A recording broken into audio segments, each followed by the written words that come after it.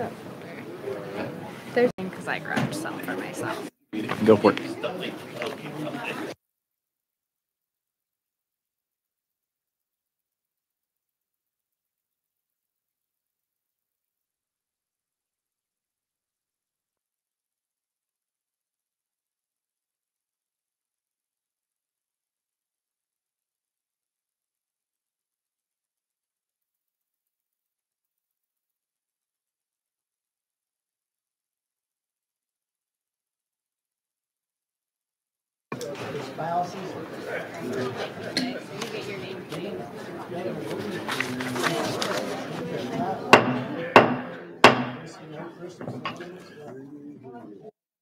Good day, everyone. March the 28th, Government Operations Committee will come to order, please. Clerk, please take the roll. Representatives Byrd, Calfee, Camper, Cochran, Dixie, Faison, Johnson, Lafferty, Lamberth, Littleton, Marsh, Stewart, Warner, Vice Chairman Reedy, Chairman Reagan. Here. Mr. Chairman, you have a quorum. Thank you, Madam Clerk. Do we have any personal orders? Seeing none, we will begin our calendar. First on the agenda is House Bill 2801. Motion. We have a motion and a second. Chairman Sherrill, you are recognized to explain. First off, I'm showing you have an amendment traveling with the bill, drafting code of 14228. Is that correct, sir? Yes, sir, Mr. Chairman. All right. We don't need to do anything with that in this committee. You are clear to begin your explanation, sir. Thank you, Chairman and members.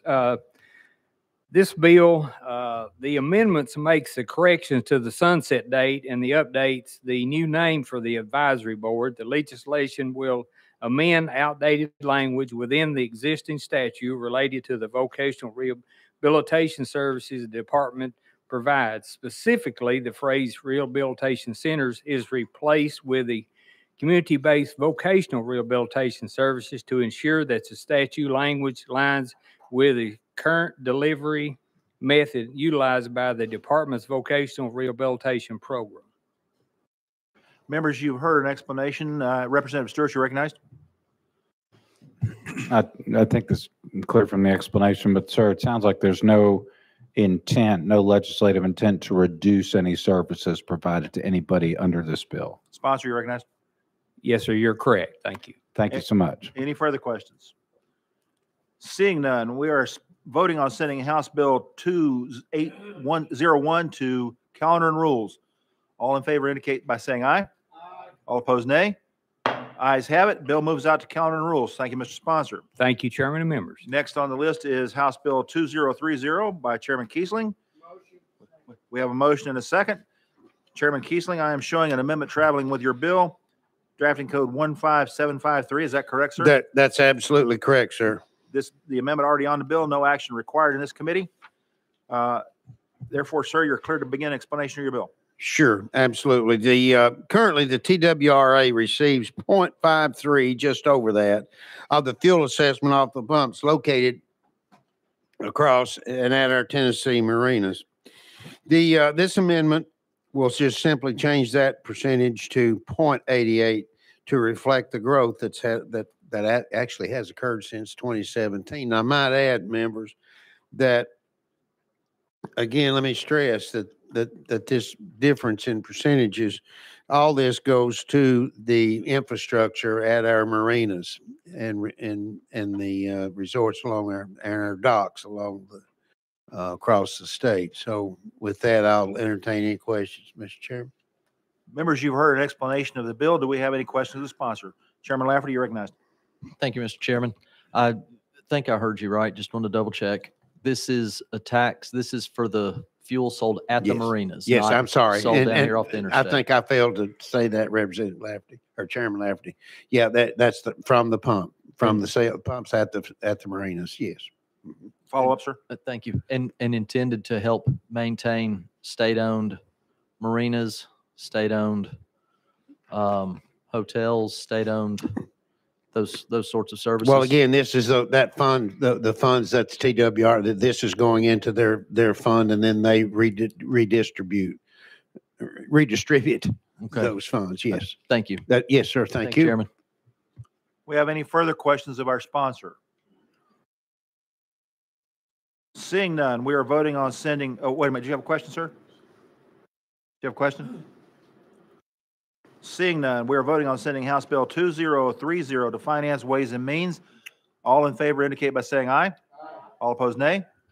Ayes have it. Bill moves out to Finance, Ways and Means. Thank you, Thank you, Mr. Mr. Sponsor. Chairman. And if I may, if you would allow me to take just a moment, just a half a minute of personal privilege. I You're recognized, sir. would request that we all continue to keep, those of you who may not be aware, Chairman Wendell's father passed away over the weekend, and let's please keep him in your thoughts and prayers. And I appreciate that. Thank you, Chairman. Thank you, Mr. Chairman, and we certainly will. Committee members, next on our agenda, item number 3, House Bill 2849 by Chairman Kumar. We have a motion and second. We have a motion and a second. Chairman Kumar, I am showing an amendment traveling with your bill, drafting code 13746. Is that correct, sir? Yes, sir, that is correct, Mr. Chairman. Since it is already on the bill, no action required in this committee. You are cleared for explanation of your bill, sir. Thank you. Amended House Bill 2849 allows, excuse me, the Board of Medical Examiners to issue short-term practice licenses to physicians from foreign countries who are here for short-term learning and training. This license does not exceed 90 days, and before qualification, it is confirmed that they did graduate from and get their medical degree from a recognized medical school, and they are here for professional development and training program, and they entered the United States lawfully. The credentials are verified, and then they're given a 90-day license to work under strict supervision as they are here for training purposes in the United States. Members, you've heard an explanation. We have a question from Representative Stewart. You recognize, sir? Thank you. Mr. Sponsor, what prompts this? Our medical system has a very precise, as you know, since you went through it, mechanism for training doctors and putting them in the field. What is prompting this proposal? You recognize, Chairman? Thank you, Mr. Chairman. United States is a leader in providing education because of the top quality of our science and medicine. And we do, Vanderbilt and other institutions, training institutions, do get these physicians who are here. A question came up that how much can they are working under supervision, how much can they do? And this came up legally, is it okay for them to be able to physically examine a patient? And then it was the will of the Board of Medical Examiners that they would need authority to be able to issue, again, short-term 90-day licenses after the qualifications have been verified. Follow up, sir. Thank you, Mr. Chairman. So it says that evidence is required of a host institutional or educational commission. Is this intent just to facilitate these visitors to our medical training institutions? Because what I would not want to happen is for people providing medical services in the state to simply start bringing in foreign doctors for 90-day stints to save money for financial reasons. I don't think we want to just open up our state to foreign trained doctors, because typically our training is much more, or certainly our training is more rigorous than that provided in many countries. How's this going to work practically? You recognize, sir? Certainly, those bases are covered in the bill.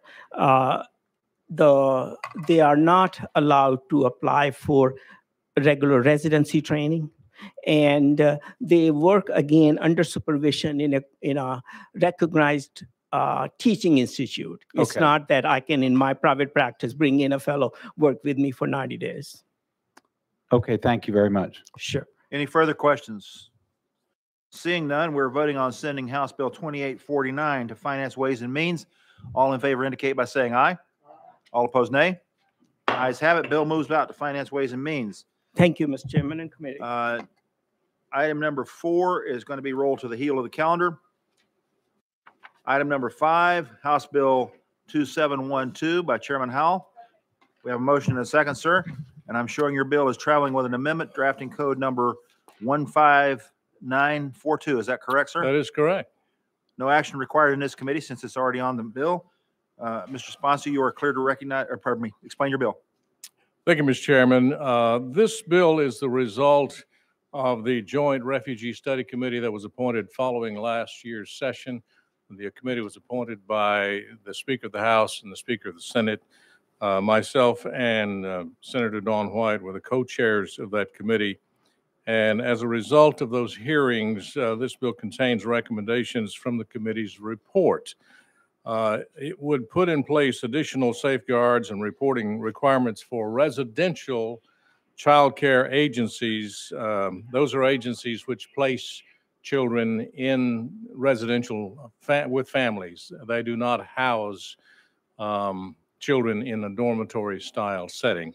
So this, in conjunction with the Department of Children's Services, who is deferred on the bill, was drafted to make sure that we are looking after the welfare and safety of the children in Tennessee, and that's what the bill does. Be glad to take any questions. Members, you've heard an explanation. Do we have questions of the sponsor?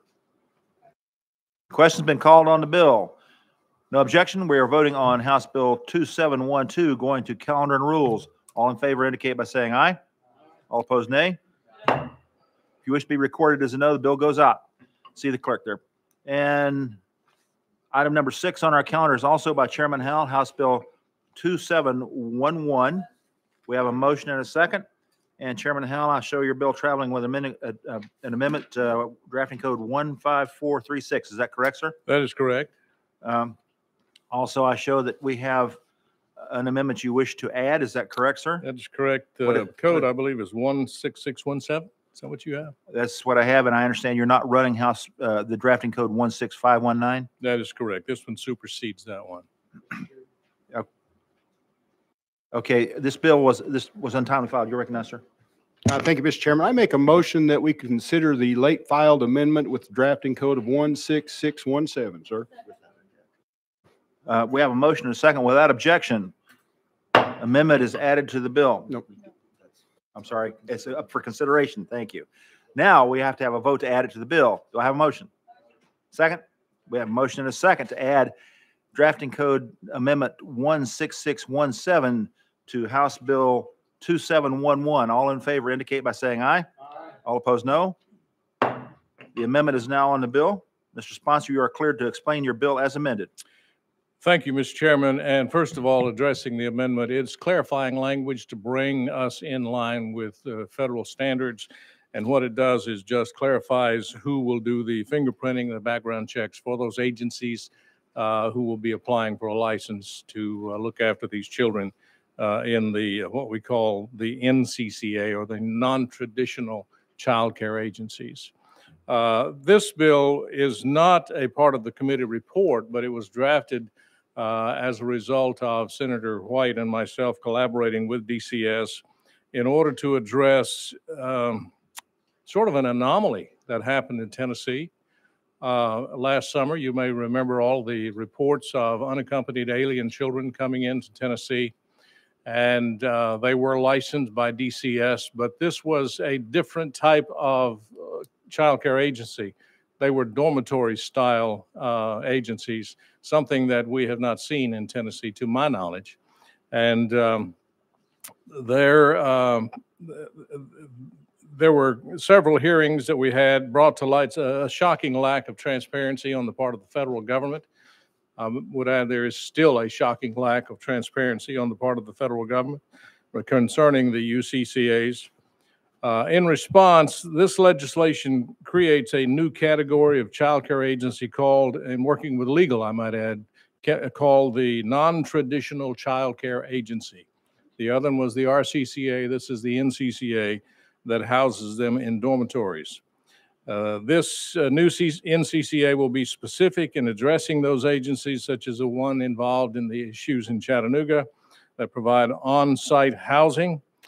These children are not subject to the compacts, the interstate compacts, because they are under the jurisdiction of the federal government, not the state. And as a result, the feds do not and have not shared any info about the status of these children with the state of Tennessee.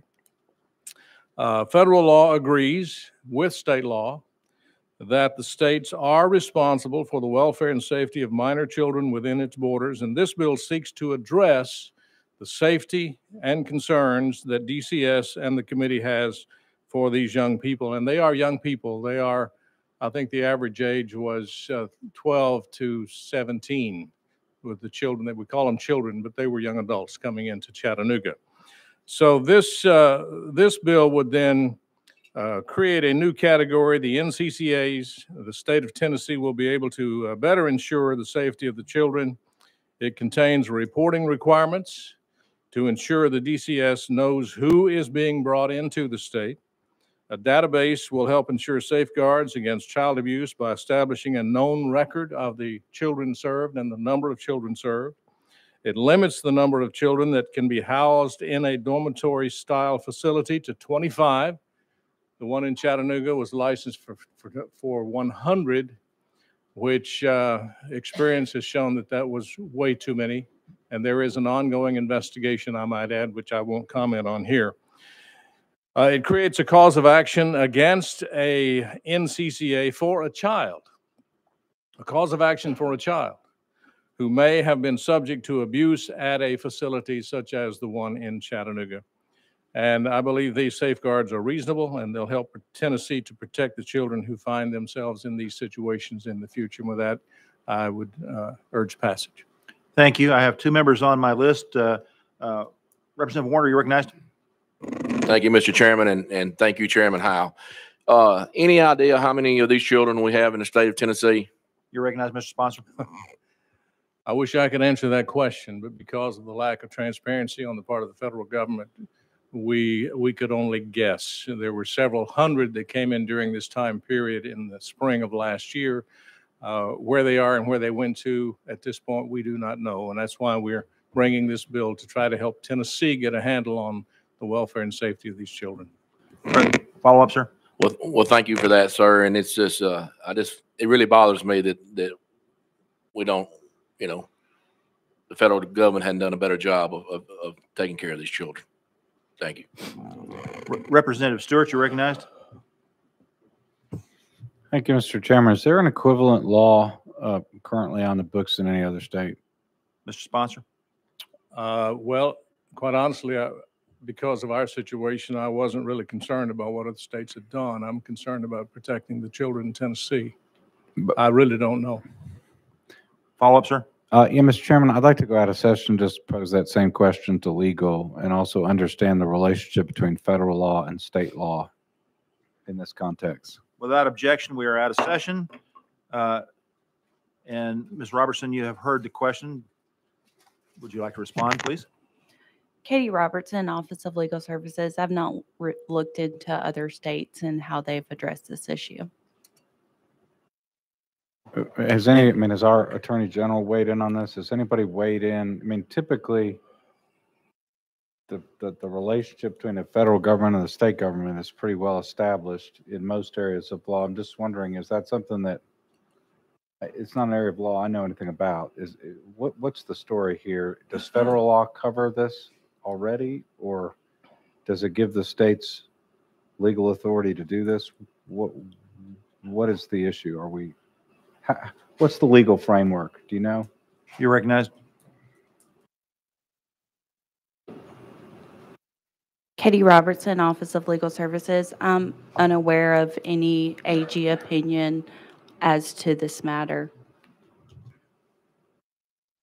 Representative Stewart, I believe the issue that you're talking about may be covered under a 1972 federal act, which was related to refugees, not illegal aliens or migrants. And I guess my question, Mr. Chairman, I guess it's for legal, I guess the answer is we don't know. It would seem to me that the federal authority in this area would have been articulated by somebody. I'm just trying to figure out if we have any clues to what that is, because it seems odd to me and unusual for our state to be creating a new regulatory framework in an area that's typically a federal government area. There are certainly many areas where we can't do that. Any other questions of legal? Seeing none, we're going back into session. We are back in session. You have a question for the sponsor. Yes, thank you, Mr. Chairman. I guess my question is, you're saying that this is going to make it safer for the kids. I mean, Tennessee was responsible for those children, and certainly the state of Tennessee knew who they were. What I'm hearing from constituents is this really doesn't address the problem of how we keep children safer. Even in individual homes, kids can be abused. And so are you saying that just because we're not going to do larger facilities, they're going to be safer? Mr. Sponsor, you're recognized. Thank you, Mr. Chairman. We believe these safeguards are reasonable. We believe that they will help protect children who find themselves in these situations in the future. I believe experience has taught us that having 100 young adults from 12 to 17 in one dormitory style facility with not enough adequate staff to take care of them, with subsequent criminal charges against some of those staff, and I understand the investigation is ongoing.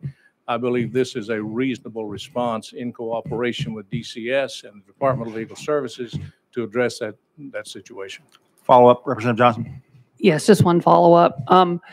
So it was inadequate staff. So the problem wasn't the numbers per se. It was they didn't have staff for the number of folks there. Representative, pardon me, Mr. Sponsor. That is not for me to say. That is what I was told by someone in the Chattanooga area. I can't put that on the record and say that's a fact. Thank you very much. Do we have other questions of our sponsor? The question has been called. We're voting on House Bill 2711, going to Finance, Ways, and Means. All in favor indicate by saying aye. Aye. All opposed, nay. No. Ayes have it. Bill moves out to Finance, Ways, and Means. Thank you very much, Mr. Chairman. And, okay, the next item on the agenda is item number 7, House Bill 782 by me. I will pass the gavel to the Vice Chair. Vice Chair Reedy, you have the gavel. Thank you, Mr. Chairman. Representative Littleton. Could I have a moment of personal right now? Today is Representative Sherrill's birthday, so I think we all should give him a big hand on his birthday. There you go. Thank you, Mr. Vice Chair. I know I was out of order. And he has no better place to spend it than with us right now. Well, what better place could there be? There you go. Chairman Reagan, you are recognized on House Bill 1782. Members, can I get a motion and a second on that? Mr. Chairman, I'm showing we need to add an amendment 16395. Would you like to do so at this time, sir? Yes, please. I move the amendment to be added to the bill. We have a motion and a second on the amendment. All in favor of adding amendment number 16395 to House Bill 1782 signify by saying aye. Aye. Those opposed, nay. Amendment goes on. Chairman Reagan, you are recognized on the bill, sir.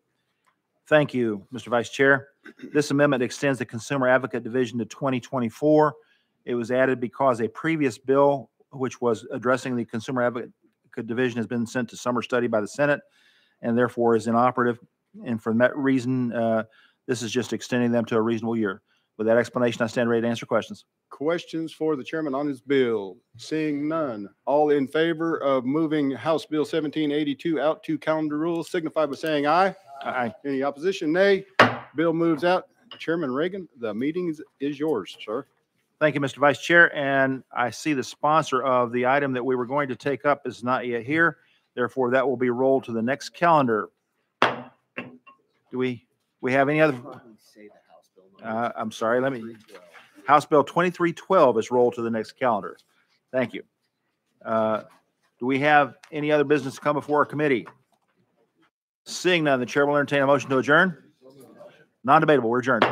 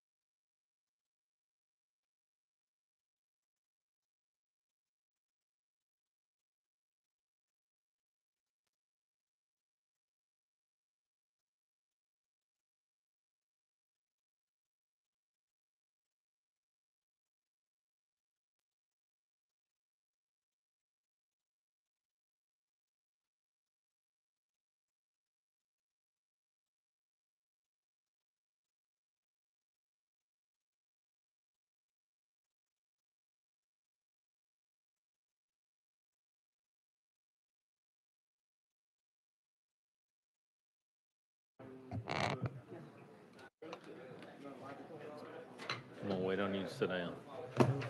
You can sit here if you want. The, did you know about the stadium deal? Yeah, I don't see his name. Huh?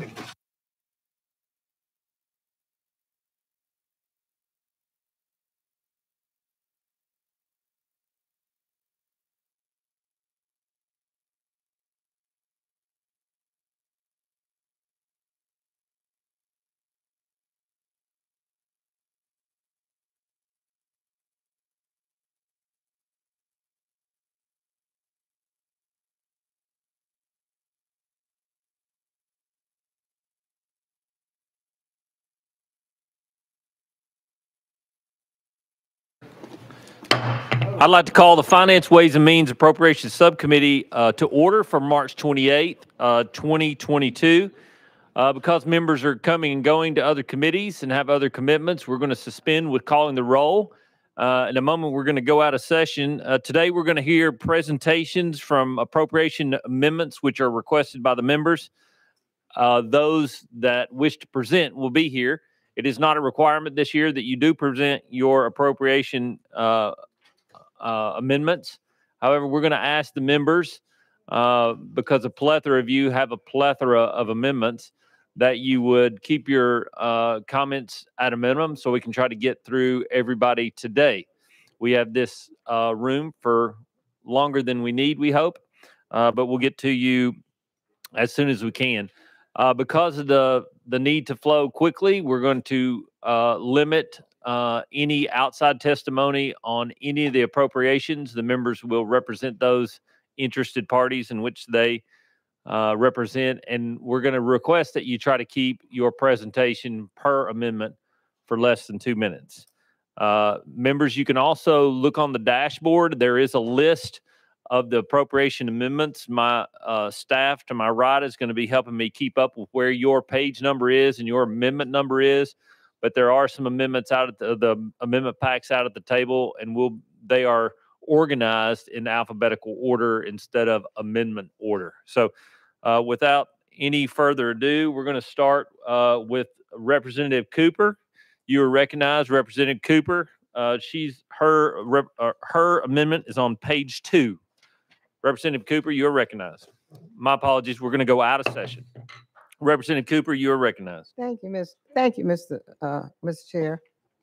I am on page 2 of hers, and House Bill 0103 is an amendment from Abundant Earth Global Community Development Corporation, and they need funding for facility repairs and programs, and they focus on reducing poverty, feeding the community, and increasing community engagement and education, such as tutoring and so forth. They also take care of the homeless.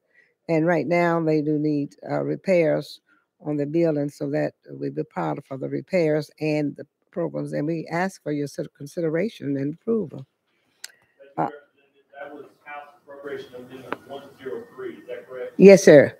Okay, you recognize House Amendment Appropriation 104. Okay, House number 0104 is in reference to the Mel Malone Family Foundation.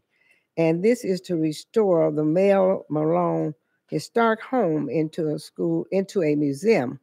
Now, the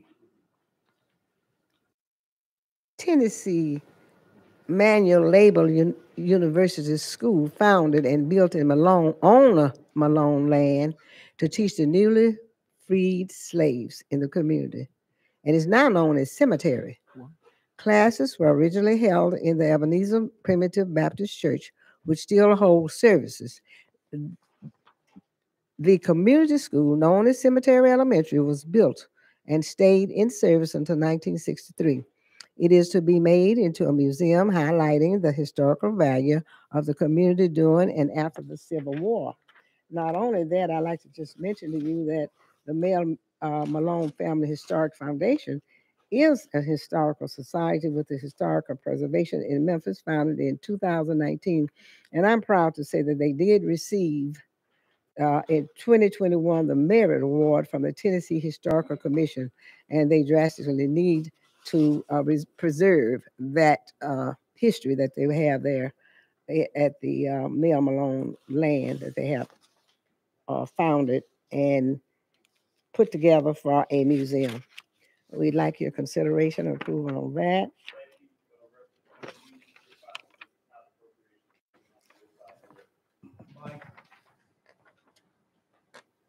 House Bill 0101. Is that where we? 105. Okay. House number 10105 is the Memphis Area Association of Governments, and it is to support and extend MAG programs and services to towns and communities in Shelby County, Lauderdale County, Tipton County, and Fayette counties. That this organization has done an excellent job in helping it and to advertise and help the community development, economic development in these areas. And we'd like for you to accept this appropriation, please. We call it MAG, Memphis Area Association of Government. And it's a formal request for supplemental funding for the purpose of extending out the services to the 4 counties that I mentioned. And the main focuses in this area is MAG focus on planning and economic development.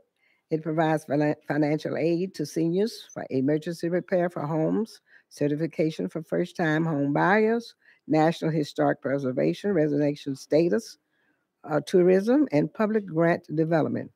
And the services, which are just numerous, that the things that they do to help build these communities.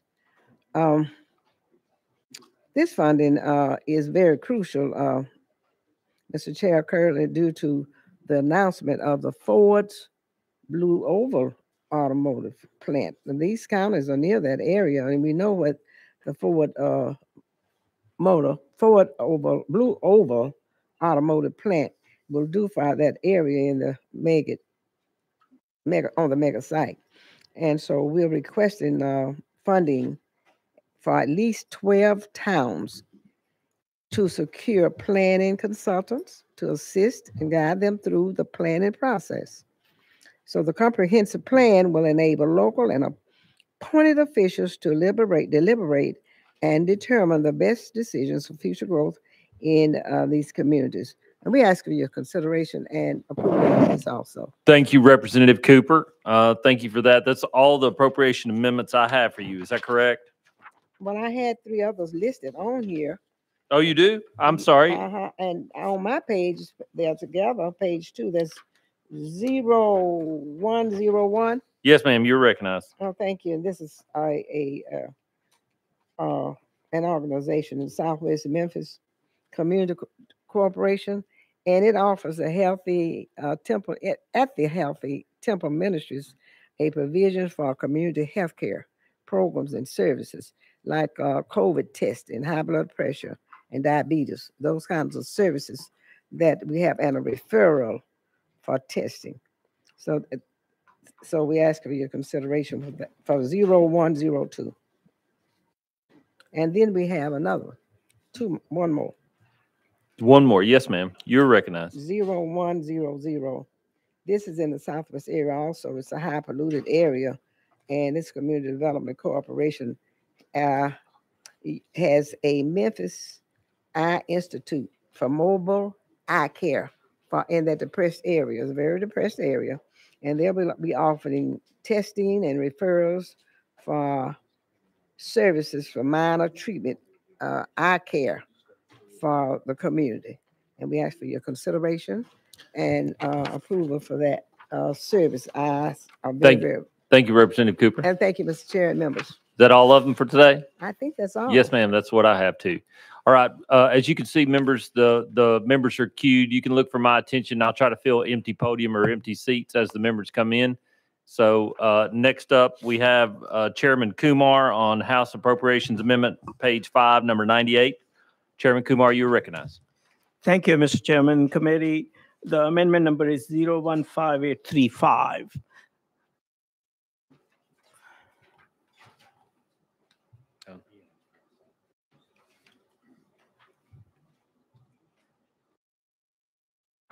Okay, you are recognized. Thank you.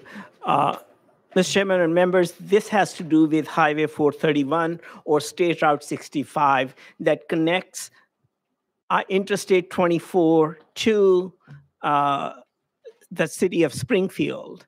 The way Robertson County is located immediately north of here, I-65 and I-24 run on the periphery, so that access from these highways to the inside of the community is very critical. This is really a lifeline for our community.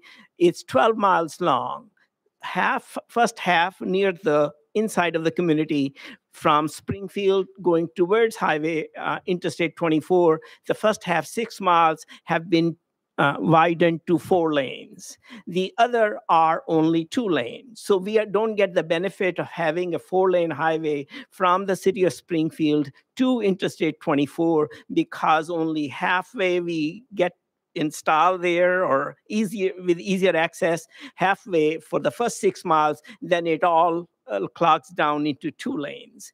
It is an incomplete project, and we are asking for completion of this project. It's very critical to our community and our future development. The other thing, it's a regional project in the sense that if we were to make access to Robertson County easier from Nashville, not only will it facilitate my commute, but it will make it possible for people who work in Nashville but cannot afford to live here. They could access more affordable housing in the Robertson County area. So it will relieve regional congestion, and it's just a very important project to our community. And we ask for funding. Thank you, Dr. Kumar, or Chairman Kumar. I don't know ever what to call you, but Dr. Chairman Kumar, thank you for representing your community. Next on the list, we have Speaker Marsh. Speaker Marsh, you are recognized on page 6. Pages 6 and 7, beginning with House Appropriation number 91. You are recognized. Representative Chairman Eldridge, you can come to the podium there. Thank you. Thank you, Mr. Chairman. I'll be real quick. 91 is from helping the Associated Builders and Contractors of the Construction Trades Academy for training of skilled trade professional. They've got one now that's really been successful. They're asking money for $950,000 to enlarge and improve that. The next one, you are recognized on House Appropriations Amendment 176. 177. 177. That's from the South Central Human Resources Agency, which is a 13-county agency in southern Middle Tennessee, to help them build a $1.5 million warehouse to store donated food and to hand it out to poor agencies all across the district. The next one is number 180. This is from Middle Tennessee State University. They're moving their flight academy operations to the Shelbyville, Tennessee airport. They've got a lot of money in the governor's budget. They're needing about $5 million money upfront for upfront and operational costs for a very worthwhile project for them and Shelbyville and Bedford County. The next one is number 179. It's the Tennessee Walking Horse National Celebration. Our friend Warren Wells is asking for $150,000 for a new type soil for a variety of horse shows. They can't use the same dirt that the walking horses use it, so he's asking for another one. Number 178 is a community clinic of Shelbyville. They're asking for $100,000 to help in their safety net foundation and funding for poor people in our area. Number 181 is for the Shelbyville Rotary Club for a statue of the former Lieutenant Governor Jim Bomer, who's the international president of Rotary for a year and helped eradicate polio, asking for $200,000 to build a park and a statue for Lieutenant Governor Bomer. And the last one is 176, the Tennessee Association of Building Foundations. They've got a training bus that's got truck drivers and classroom personnel training in the bus. $5.5 million that these training vehicles have helped put people to work all over our state. That's it. Thank you, Mr. Chairman. Thank you, Speaker Marsh. Appreciate it very much. Next on our list, page 7, Representative Ogles, you're up next actually on the list. Representative Ogles, you are recognized on House Appropriations Amendment number 138, page 7 on the list, page 7. Thank you, Chairman. Is that 15695? This is, we don't have the drafting codes. We have the list. You have two budget appropriations. One's for every LEA, the other's for the TBI. Okay, thank you. Thank you, members, Chairman, members of the committee. The first one is for $50 million. That's part of which I'm being told is part of the base of the new funding formula for school safety that's being created. I've been told it's in there. I just haven't seen any language to see and verify that it's going to be in there. This would allocate $50 million and earmark that to school safety when this is finally passed out of here. School safety is not something I know a lot of you have worked on in the past. It's not something that has a booster club or a lot of parents that are lobbying and advocating for. And if this is part of the base, I would just like to see some documentation to verify that. Thank you, Chairman. The next amendment is for $150 million. It's already part of the budget. Right now, it's a line item for criminal justice, violent crime intervention. This simply just earmarks $75 million to your local law enforcement agencies, and another $75 million to TBI, just specifying that this money will be spent to organizations that are already in existence that fight violent crime and that have the resources and training to do such. And just put some guardrails on that. Thank you, Chairman. Thank you, members of the committee. Thank you, Representative Ogles. Representative Campbell, you are recognized. Thank you, Mr. Chairman. I would like everyone in this room to please join me in giving a huge birthday applause to my friend and seatmate, Representative Paul Sherrill. Yes. And as a birthday gift, Representative Sherrill, we will fund any of yours budget appropriations that are not over $100. So anyways, Representative Sherrill, you are recognized. Representative Sherrill's budget appropriation amendments are on page 9. You're recognized on the first, which I have is Warren County Rescue. Thank you, Chairman and committee. The first one on there is 003. Which this is repairing and maintenance on the dam, the bridge that connects White County from Warren County. They're wanting to make this into a walkway, and we're asking for $100,000 on this.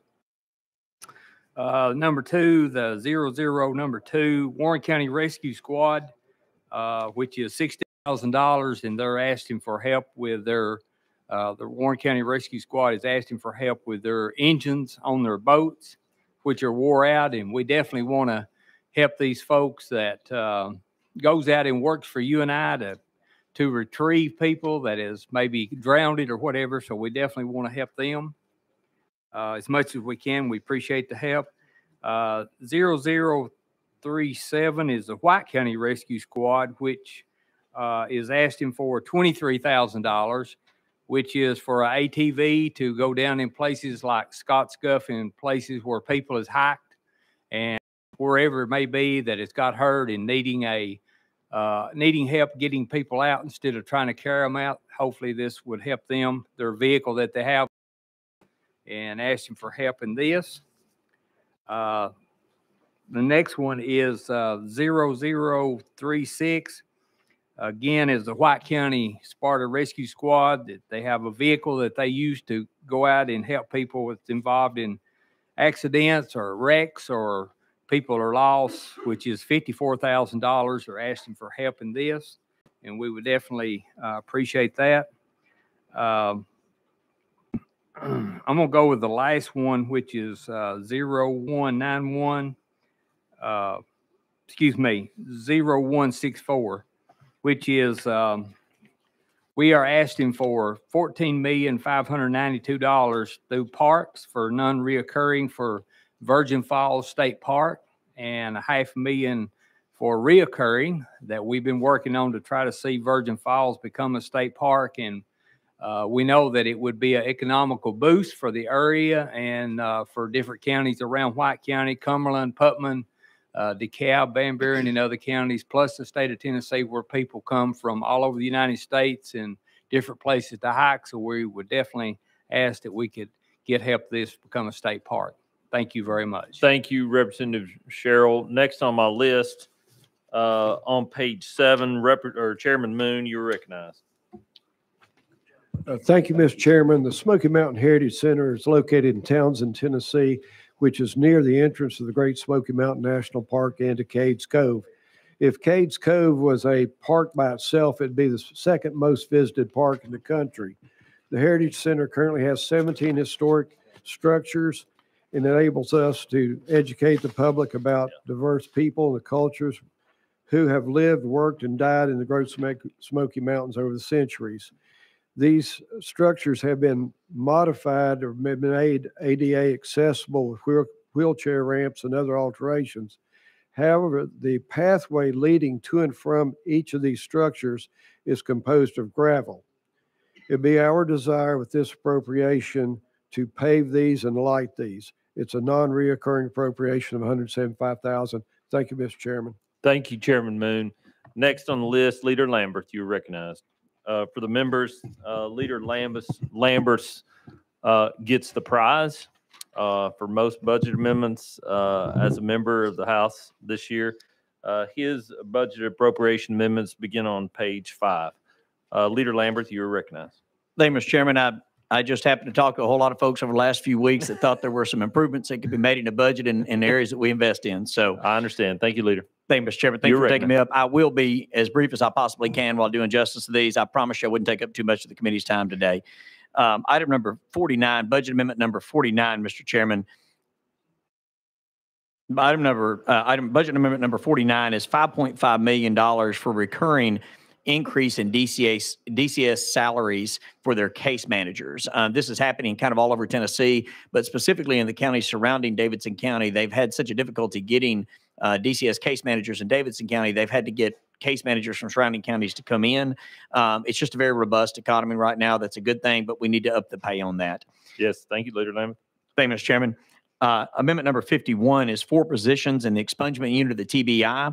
We have continued over the last several years to allow for additional expungement opportunities for Tennessee residents to be able to get their records clear, especially for first-time offenders, but we've expanded that significantly. We, however, have not expanded the number of people that are actually doing that work to ensure the records become clean. And so that's what this would do, Mr. Chairman. Thank you, Leader. Thank you, Mr. Chairman. Mr. Chairman, do you want me to stop in between each one or just roll down through them? Thank you, Mr. Chairman.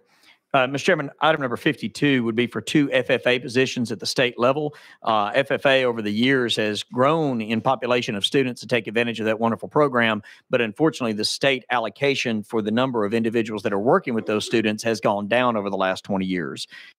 Item number 53, or Amendment 53, would be for 10 additional trooper positions. There are some additional trooper positions in the budget. The more troopers we get out there, the safer our roads are, and it's just a good idea to have as many as we can get in the budget. On that same note, Amendment number 54 is $1.7 million in recurring dollars for Project Return.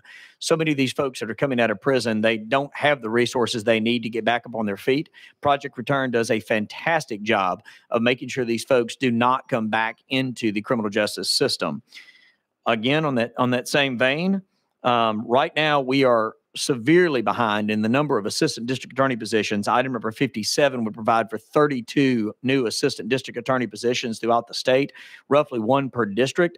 That's about half of what they really need. So if you want to get a quality judicial system, you've got to have it staffed right with district attorneys and assistant public defenders. This is specifically for the assistant district attorneys. Item number 58 is $18.5 million one time for a UT Martin building that would be a real hub of activity for rural Tennessee. This was on the list for a couple of years with THEC. I don't know what happened this year that it fell off the list, but it is something that I think would be extremely helpful for us to fund, and it's one-time dollars. And so that would be for UT Martin, one of UT's smaller campuses, but quite frankly, one of their most efficiently run, and they make a massive difference in rural Tennessee. The Jason Foundation is item number 59 and 60. If you are not familiar with the Jason Foundation, please, please, please look that organization up. It is actually was founded and is run out of Sumner County, but it is a national organization that helps prevent and reduce the number of suicides in our teens. Critical the work that they do. I hope in the amended budget there will be $305,000 as the second installment of what we did last year of one of 3 years of an allocation to them. I don't know if that'll be in the amended budget or not, but that's why the $305,000 in item number 59. Item 60 would be for a $1 million non-recurring allocation to the Jason's Foundation. Every single dollar we give to these folks is going to save somebody's life out there. It's guaranteed. Go look them up. Go meet with them. It's a really rough world that these teenagers live in right now, and young, kind of older teens and young 20s coming out of this pandemic with the challenges that this next generation is facing. They need this big time. $2.2 million on item number 61 that comes directly from our local folks. I heard Dr. Kumar up here talking about a much larger project in his district that is definitely needed. This one is for an intersection that is very dangerous. It's local roads that intersect in with the state highway. I know we don't normally do it in this manner, but I'd like to highlight that that's definitely needed, whether it comes in a budget allocation or out of the TDOT budget. That's one of those intersections that's just, we're real worried, and my local mayor there is worried that somebody's going to wind up getting killed if we don't do something. The YMCA has their youth ledge program. That $100,000 on item number 62 would be to help them. And these are the next generation of leaders. And so it's just a really good program. It'd be great if we could support them a little bit more. Item number 63 is $25,000 in non-recurring dollars to the Tennessee District Attorney General's Conference for 2 conferences that are national conferences that are coming into the state of Tennessee. That's to assist with some additional funds for that. Item number 64 is a pretty exciting project in our district. As Nashville has grown, some of the smaller airports around Nashville have had an opportunity to grow as well. And this is the Music City Executive Airport. It'd be $1.9 million to continue to expand their resources there and their footprint so that you have less planes coming into Nashville, more planes coming into some of these surrounding airports. Mr. Chairman, I promise I'm coming almost down to the end. I'm even going to skip a couple. Yes, sir. I'm landing the plane. Yes, sir, Mr. Chairman, I'll land it. Yes, sir. So $60,000 on item number 65 for, this is for the Sumner County Mental Health Court. If you don't have one of these in your district, please talk to your local juvenile court judge about this. This is, again, for juveniles. I mean, these are folks that are coming into the juvenile court system that have mental health issues, severe ones many times. It's $60,000. It's a drop in the bucket in our now proposed potential $52.8 billion budget. What I anticipate it may be, this is $60,000, but it literally, this is another one of those that's going to intervene early in young folks' lives and be able to help them. Item number 92 is something that's been coming for a long time. This is $10 million in recurring funds for EMS services. This is one of the few medical services out there. They have no option of who they pick up and who they transport. They're going to transport everybody. Whether you've got insurance, you don't have insurance, whether they take insurance, whether you pay or don't pay, they're going to transport you. And thank God that they do. But they're losing money left and right. And so there's other bills out there to try to deal with this. Really what they need is just the funds to be able to take care of all of those unpaid for services that they're providing right now that, again, are saving lives. So that's $10 million recurring for EMS. I have 2 more, Mr. Chairman, that deal. It's item number 134 and 135. And it's $5 million non-recurring or recurring, whichever way this committee would like to go, for the healthcare safety net. This is something that, Mr. Chairman, you and I have really championed for years with several other folks. It's what makes a difference in folks' lives when they are either underinsured or uninsured. I mean, we can talk about the strength and weaknesses of expanding TennCare or other programs, but these are the boots on the grounds folks and these are safety net programs that are providing the services that people need. So the more money we can put into that, the more people that get direct healthcare assistance, not just insurance, but actual healthcare. Mr. Chairman, I'd like to get credit for having skipped item 50, 55, and 56. Thank you, Mr. Chairman. Thank you, Leader Lambert. That's the joys of being in leadership. I completely get it. A lot of people in your office, but I appreciate you advocating for all of them. Next on our list is Chairman Reagan. Chairman Reagan, you are recognized on page 8. Page 8. Chairman Reagan, you're recognized. Thank you, Mr. Chair. Item number 47. This requests $75,000 for the city of Oliver Springs. They are pursuing a project that has a $150,000 price tag, and the city is going to match the $75,000 to complete it. The money would be for equipment storage buildings and provides utility support to 3 counties. That is the counties of Anderson, Roane, and Morgan. This would improve the overall safety in the service areas. With that explanation. questions. Thank you, Chairman Reagan. Seeing no questions, thank you, Chairman Reagan, for coming today.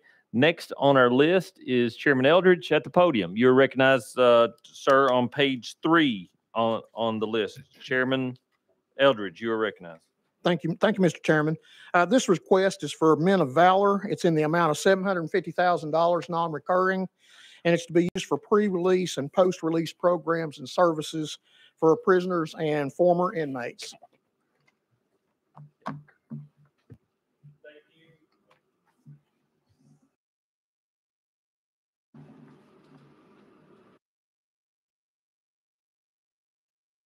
All right. Thank you. Thank you, Chairman, for coming. I got lost on my paperwork trying to get everybody spooled out, ready to go. Do you have any other budget appropriations? That one was it, sir. Thank you, sir. Thank you, Chairman. Thank you very much. Representative Lafferty, you are recognized for the members. His are on page 5. Page 5. Representative Lafferty, you're recognized. Thank you, Mr. Chairman. This is a road project that has been necessary since I was chasing my girlfriend out there 20-something years ago, but it's only gotten worse since then. What we've got here is the road or the dating? Back to the road. Okay, thanks. Well, Thank you. It's a traditional T-style intersection where two people going into the T have stop signs. The third party that is on the state road has a 45-mile-an-hour speed limit and no stop sign. And you're kind of playing Russian roulette if you're coming straight on, hoping that they're going straight and not giving up their turn signal. And if you're making a right-hand turn, you're always behind that one guy that needs to go left, and you can never get around him. And it's bad. Even during non-rush hour times, I have set up to 15 minutes simply trying to make a right-hand turn at this intersection. It's not rush hour. That's rush hour. It's amplified. Some of the other things to consider. The work is going to be done by the county. The county's got $1 million to put in themselves. We're asking for $2.3 million. Several years ago, the county extended what looks like a natural extension of this road. It's not. They extended and widened, widened's probably the better word, a county portion of a road to make it more feasible downstream from this intersection. The problem that they created by doing that is now truckers that are coming from Kentucky on Interstate 75 have realized they no longer have to go into downtown Knoxville to come out west. They can get off up in the north end of the county and come down this 2-lane state highway, which also adds to the traffic at this particular intersection. But wait, there's more. I am the fastest growing district in Knox County. We have had several new neighborhoods over the last decade go in. We've got 400 new houses being built within about a half a mile of this intersection. I'm begging. We need help with this. With that, thank you. Appreciate your time. Thank you, Representative Lafferty. Appreciate your time. Next on the list, Chairman Doggett. For the members on page 3, Chairman Doggett, you are recognized.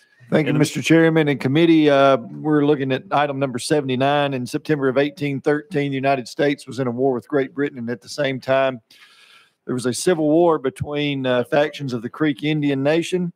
There was an attack at Fort Mims down in North Alabama where soldiers and their families were massacred. General Jackson took a group of Tennessee soldiers in October of that year down to Lincoln County, Tennessee, to Camp Blunt, where they mustered and then eventually went on to defeat the Red Stick Creek Indians at Horseshoe Bend. Some of the members that were there in that unit were future Governor William Carroll, General John Coffey, and as well as David Crockett. Camp Blunt hosts a number of events, groups, and living histories each year, school classes. What they're asking for is a $750,000 non-reoccurring appropriation to the city of Fayetteville to be used for improvements to the camp, including stormwater drainage, restrooms, and reconstruction of the Greer cabin. Thank you, Chairman Doggett. I have 2 more. Yes, sir. Yes, sir. You're recognized on House Appropriations Amendment number 80. Thank you very much. Number 80, a few years ago, the governor was gracious enough to put into his supplemental budget some funds to help start a regional fire training facility down in Lawrenceburg in Lawrence County.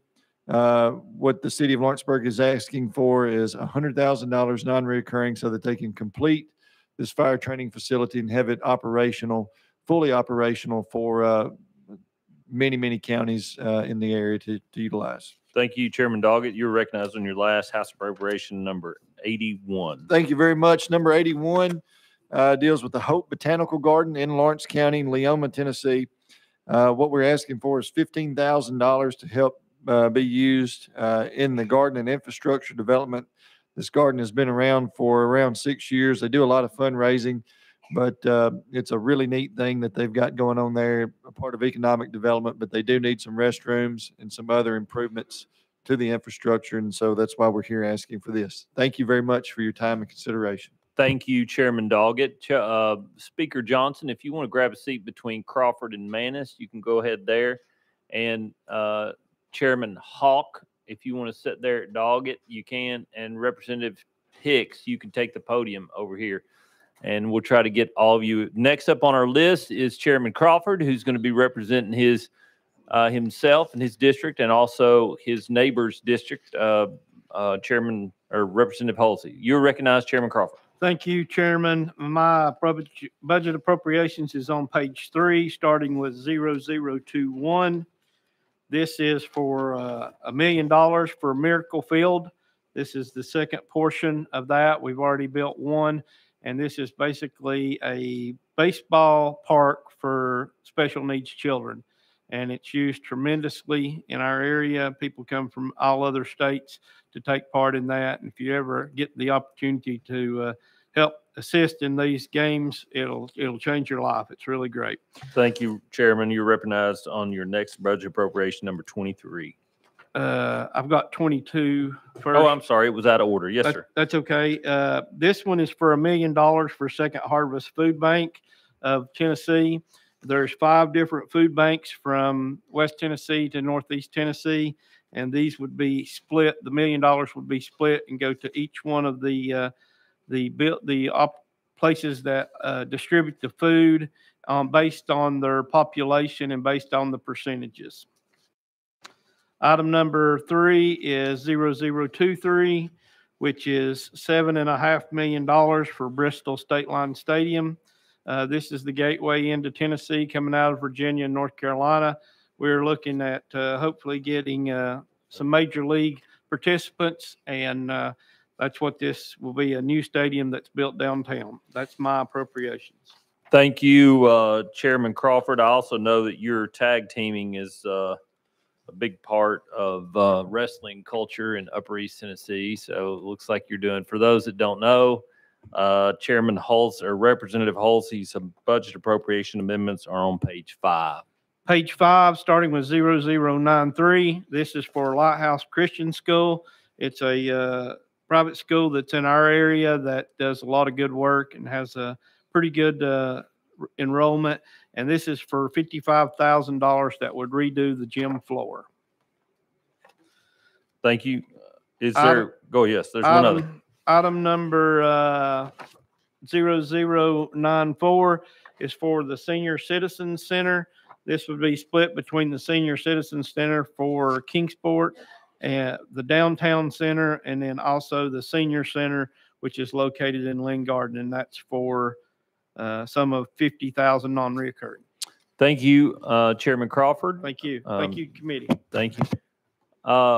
Representative Manis, you are next recognized on page 6. Representative Manis, you are recognized on House Appropriation Amendment 71.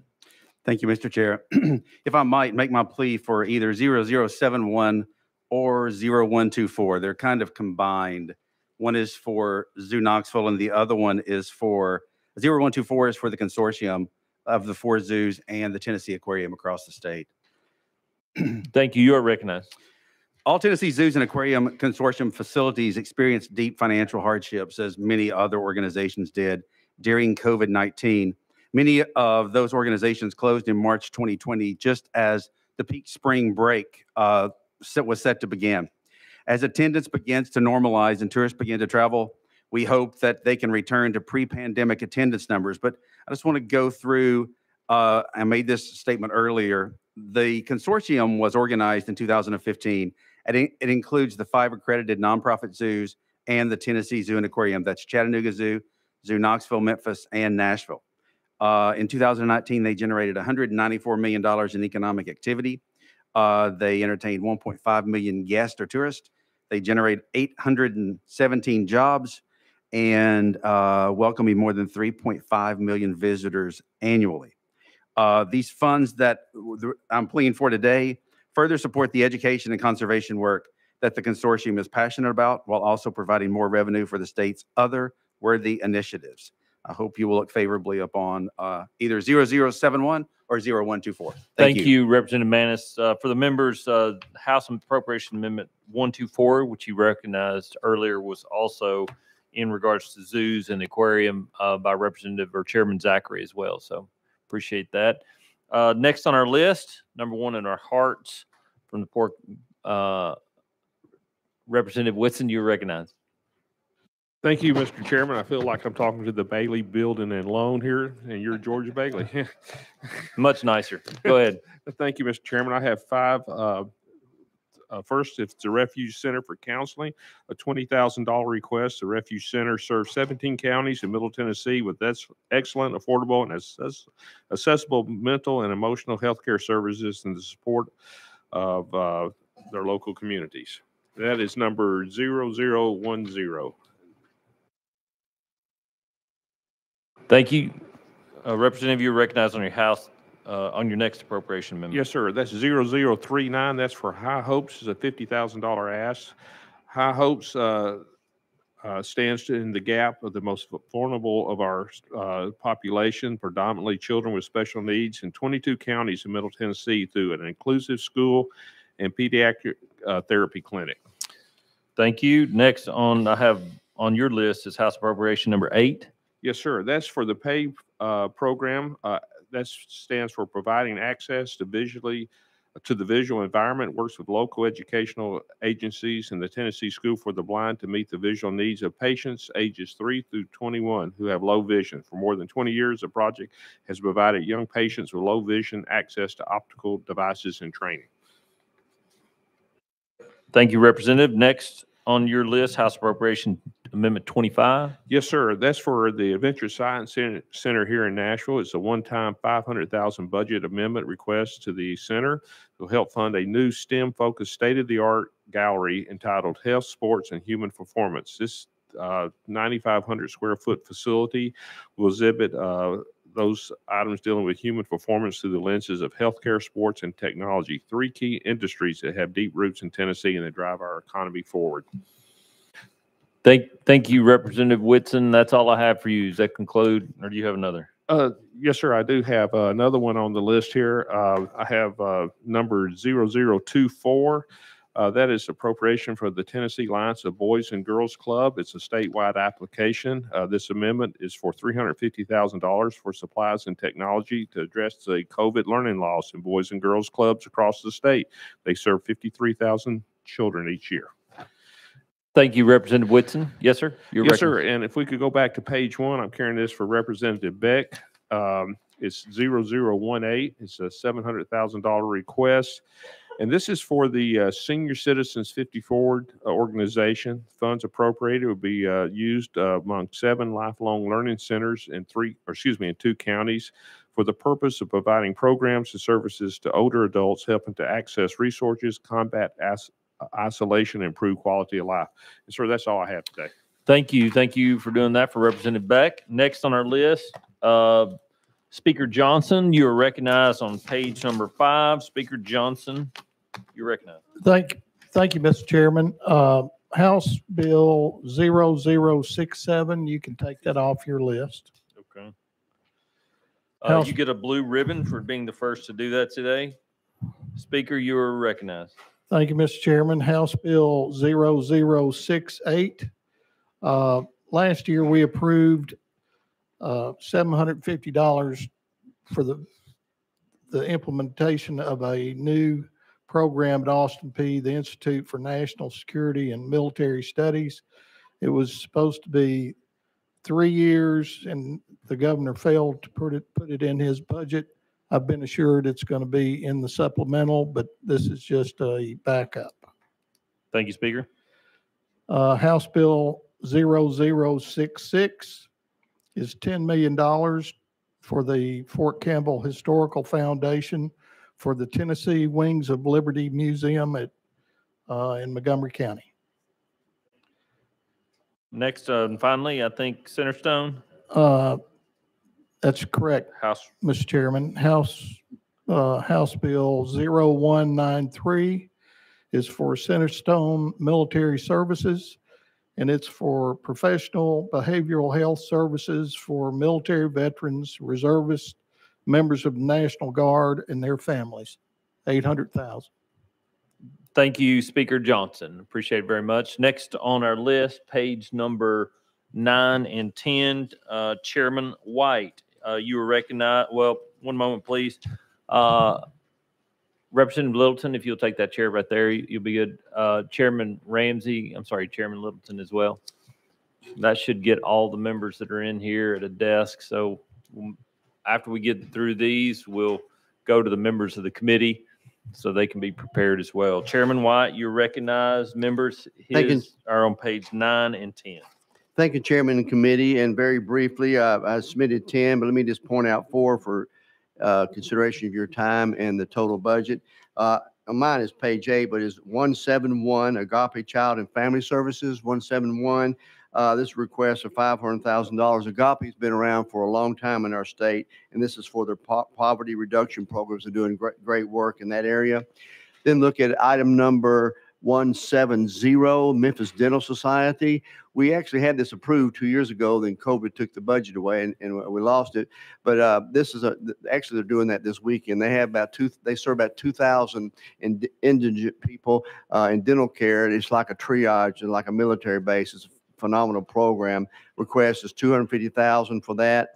Let me jump down to Teach for America. As you know, we have a teacher shortage, and Teach for America has been doing a great job for many years, recruit and train highly effective new teachers. They're asking for $2.5 million. That is House Appropriation 169, Amendment 169. You're recognized, Chairman. Thank you. 169. The last one, 192, the Tennessee School for the Deaf. They have a deaf mentor parent advisor program. They're asking for a grant of $300,000 for that particular program. With that, thank you very much.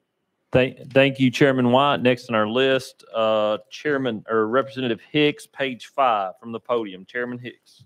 Thank you, Representative Hicks. Thank you, Mr. Chairman. Yeah. First Amendment is 0078. It's an ask for $10,000 to the Appalachian Resource Conservation.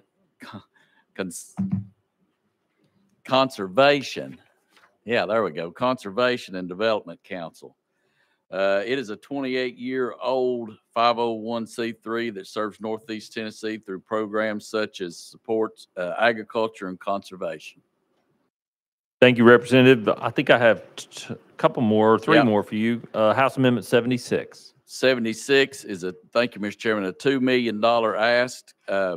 This amendment is a request to expand the statewide program we started in 2016 in our recovery courts. This budget amendment would ask for $2 million additional non-reoccurring dollars to pay for the use of Vivitrol in our state's drug courts and jails. Vivitrol is used for patients addicted to opioids or alcohol and is an aid in treatment process without using opioids to treat the addiction. Thank you, Representative. I will say before you move on, very passionate. You're very passionate about this topic. I appreciate you coming and communicating on this. It's very important to what's going on as it relates to substance abuse in our state. You're recognized on your next House Appropriation Amendment number 77. Number 77 is $25,000. It is for LXI. It is to be used for a food program, renovations, and to build a basketball court. LXI is a nonprofit that has been in Johnson City for a number of years. They work with inner city kids, and they work very closely with our school systems. They serve about 60 to 80 inner city kids on a weekly basis and about 15 to 20 on a daily basis. They do very good work, and I'm excited about this amendment. It's the first one they've ever had. Thank you, Representative. And finally, House Appropriation Amendment number 75. 75 is for the Boys and Girls Club of Johnson City. Funds will be used to provide supplies and labor for improvements to increase the outcome for kids. Also addressing the social and emotional wellness needed for the kids right now through COVID. Thank you, Representative Hicks. you. Is that it? I think that's it. all I've got on your list. Thank you, Chairman. Thank you, committee. Thank you, Representative Hicks. Next on my list, Chairman Littleton. Chairman Littleton, you're recognized on page members. Her appropriation amendments are on page 6. Starting with House Amendment 185, is that correct? Yes, thank you, Mr. Chairman. And I think everyone knows what the Children's Advocacy Centers of Tennessee are. They are the ones that do the forensic training for the sexually and abused children. I'm going to make it short and sweet. Well, that's not sweet, but I'm going to make this short and sweet like me.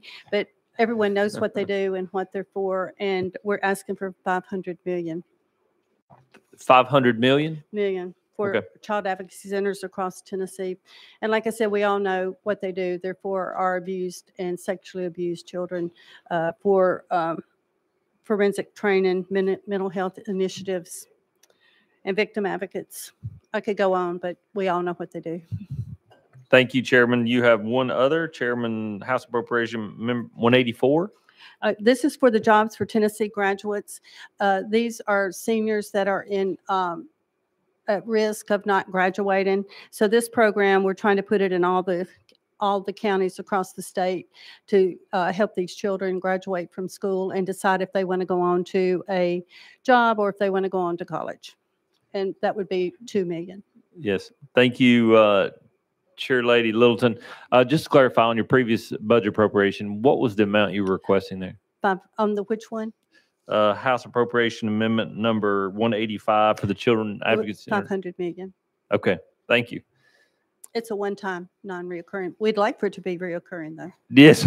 Yes, ma'am. So would every other member of this committee in Exactly. this body. I should get credit for being short and sweet, right? Yes, ma'am, you do. Thank you, Chair Lady Littleton. Next on our list, Chairman Hawk. Chairman Hawk's budget appropriation amendments are on page 4 for the members. Page 4. Thank you, Mr. Chairman. Members, much like my mentor, Charles Sargent, I'm asking for a budget amendment that is statewide in implication. $600,000 for our Science Alliance museums that serve our children, presenting STEM education. Chattanooga, Tri-Cities, Nashville, Rutherford County, Memphis, and Knoxville.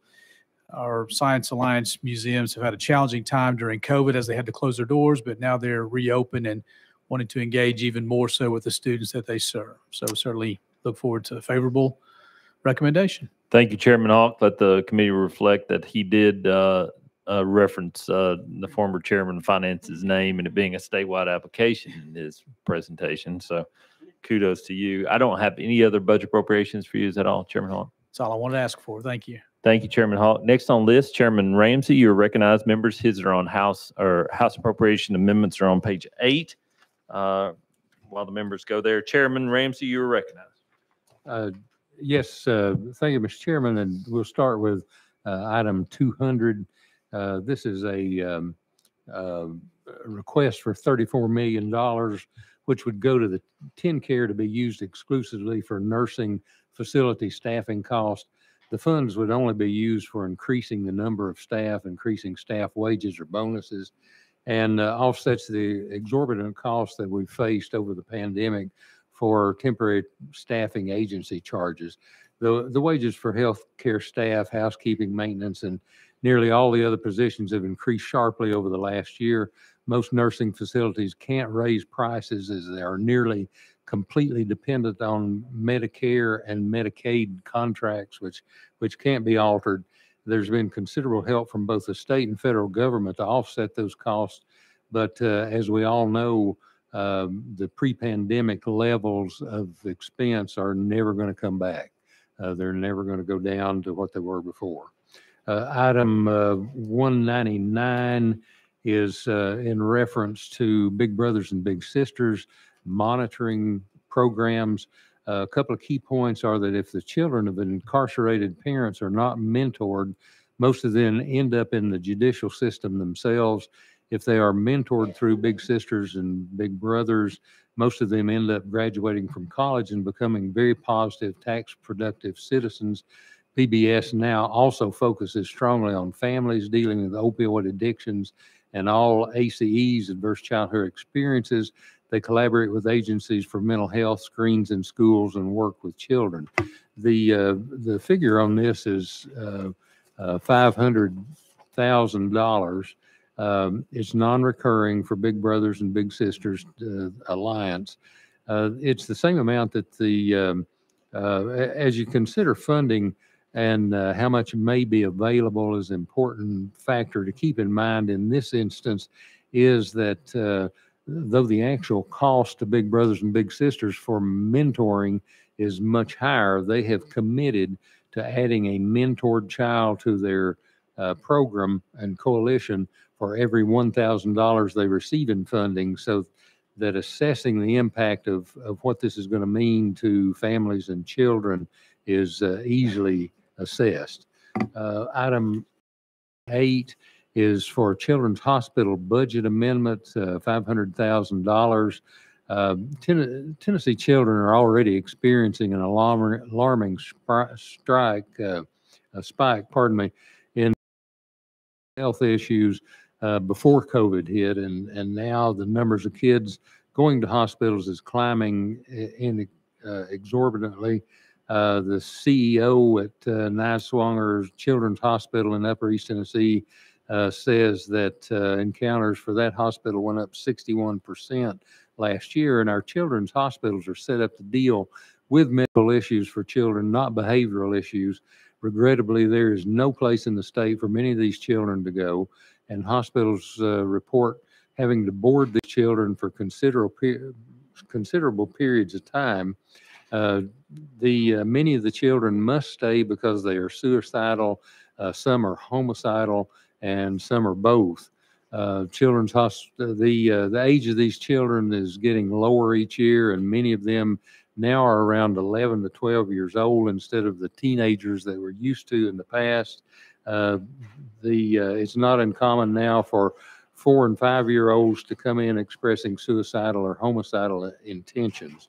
I respectfully request that you grant $500,000 to the hospitals who are members of the Children's Hospital Alliance of Tennessee.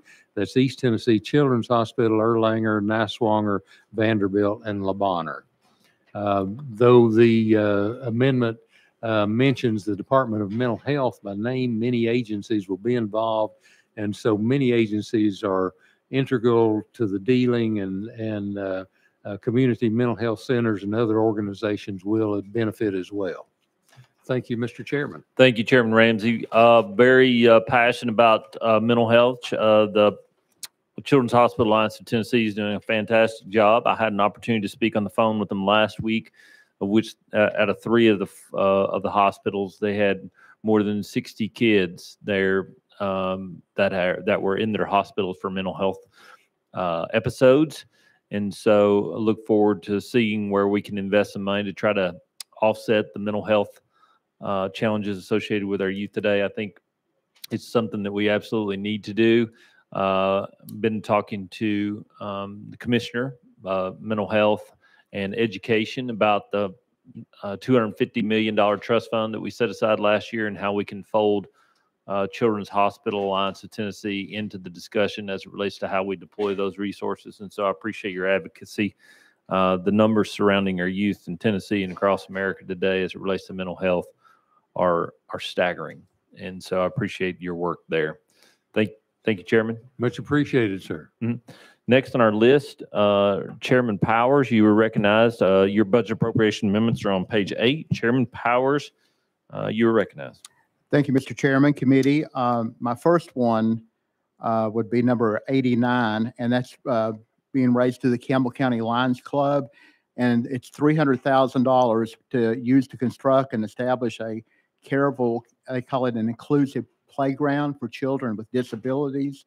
It's a one-time money, and it's to match money that's already been raised and pledged. And we do not have a type of inclusive playground like that for children with disabilities within a 30-mile radius. And we have about a 20% poverty rate. And out of those 20%, they have about 20% of the children that in those families that have a disability. So it would be used to one-time money to build a playground for them. The other one was for $50,000 for the Campbell County Children's Center. The Children's Center provides services to sexually and physically abused children and their non-offending caregivers in Campbell, Claiborne, and Union County. These services include mental health counseling, forensic interviews, sexual assault exams, victim advocacy, court advocacy, prevention education, and case management services at no cost to the client. It's a great program, and it goes back to what Chairman Littleton was talking about a little while ago. And this is money that would really be raised to help them, and they don't have any regular money on an incoming basis. We have fundraisers for them all the time, so I appreciate it. Thank you, Chairman Bowers, for being here today. Next on our list is Leader Camper. You are recognized. The members, her budget appropriation amendments are divided between page 1 and page 2. Chairman Camper, you are recognized. Thank you, Mr. Chairman, committee. Mr. Chairman, I have several amendments. All I think are equally important and are designed to help move our state forward, focusing on youth in particular, dealing with workforce development, training, and educating and preparing a workforce for the future. The first one, Mr. Chairman, item 146, is an opportunity to support the Memphis Juneteenth Festival, which provides opportunities for entrepreneurs and business owners to market their goods. They have a 5K run. They have a component in there where they use youth volunteers to help plan it, to help run it, so that they're getting the training that they need to put on a festival, as well as all of the coordination that goes on with that. We are asking for $20,000 on that. It's in its 29th year, and about 40,000 people come through that on a 3-day weekend basis. The next one, Mr. Chairman, is item 147. And in the past, we have supported On Location Memphis, which also works in the entertainment, TV, film industry to educate and teach people how to leverage their talents and create a revenue stream for themselves. So we appropriated a few years back $50,000. We have the results of the great work they've done. They've helped a lot of independent artists to use their music skills and talents to create a database of music that is then marketed to in the festival. And when the artist, if that film wins, then that artist wins. And the artists also get exposure to other films. So the music is marketed, and they are able to, as an independent artist, to get residual income from their work. And we're asking for $30,000 on that.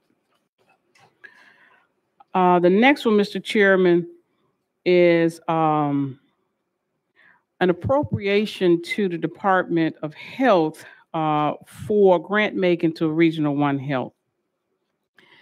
We know how important Regional One is to the Mid-South.